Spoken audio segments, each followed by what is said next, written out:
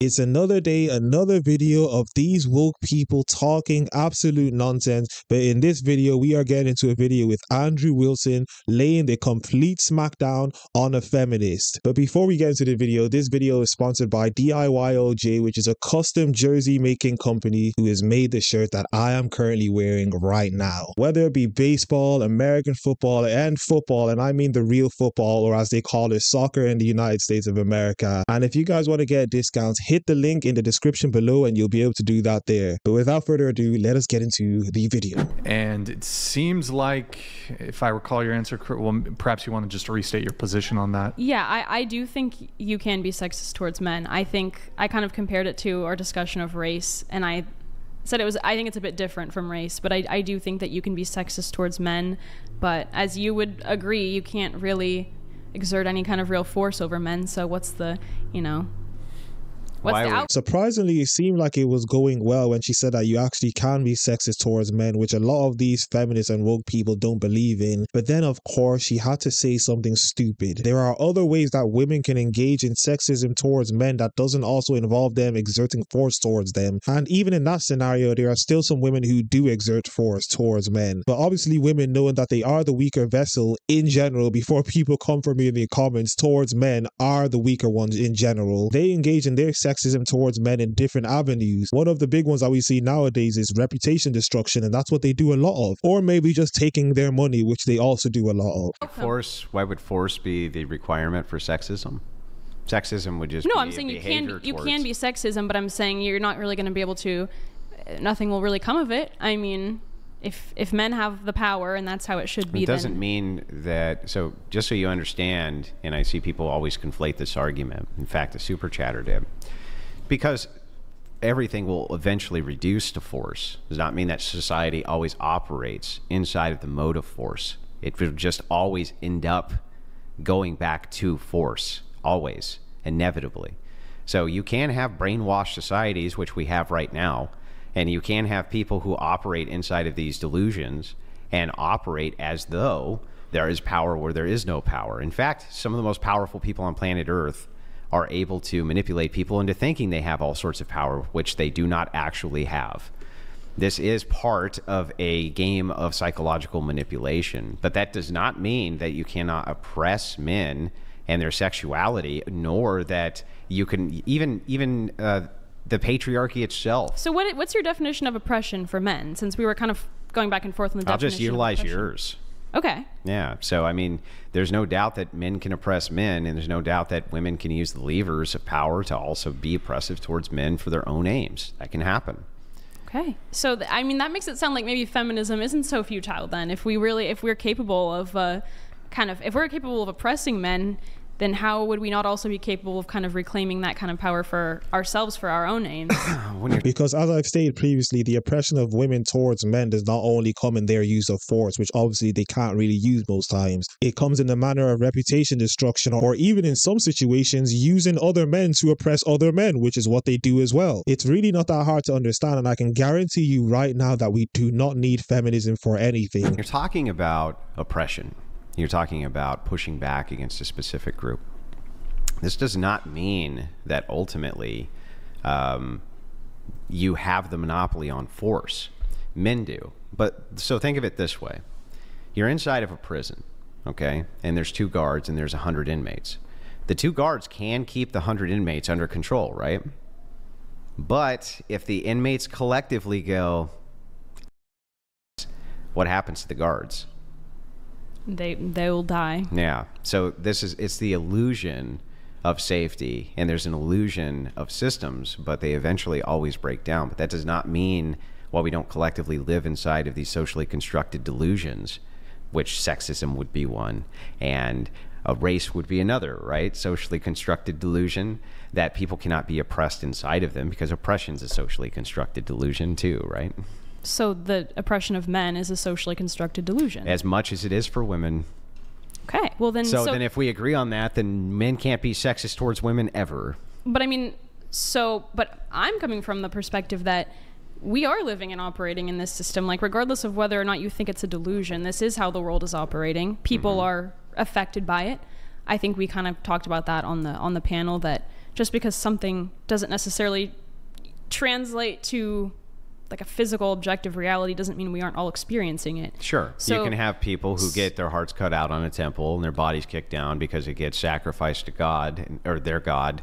And, you know, that's a effect. You can say this is an effect of your worship of this demonic deity, which does not exist, right? Yeah. So sure. I agree with that, but it just doesn't negate my point at all. Well, I'm not sure why it's valid to talk about the oppression of men under this delusional system, but we can't also talk about the way women are negatively affected by it. We can talk about, and women used to. They used to talk about the issues that they had all the time from the moral high ground when they weren't being utilized as political tools. So do men have the moral high ground now?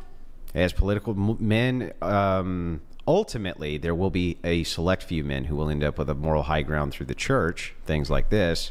But generally speaking, inside of society, politicians almost never have the moral high ground. So, I mean, if they don't have the moral high ground, on average, why should they be able to talk about their issues? I mean, why, I guess... Because they have the monopoly on force. Okay, and all of your subjective morality is going to reduce to force. That's why. And so they can enforce whatever the hell they want, and might makes right if you're a subjectivist.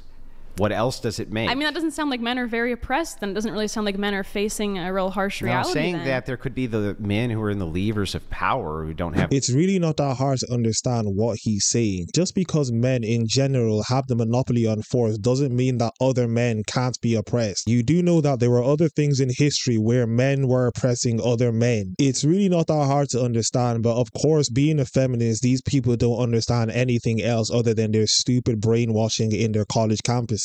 Harsh No, reality, I'm saying then. that there could be the men who are in the levers of power who don't have great moral claims but can utilize force doesn't mean that you can't have men who are oppressed in society, even if it's by other men. But it can certainly be done by women as well who have their hands on the levers of power due to a shared delusion. So why can't those women who have their hands on the levers of power use it for women's aims, like feminism? They do. And what we end up with is antinatalism and all sorts of nonsense, which is why it's going to reduce back to a power centralization where men eventually collectively that's eliminate a women's rights. You can't prove that's actually going to happen. I can. Well, I can't prove for sure, but I can show you historically what the standard has been this, is that always what ends up happening is the force doctrine gets reintroduced and rights collectively are taken away from women.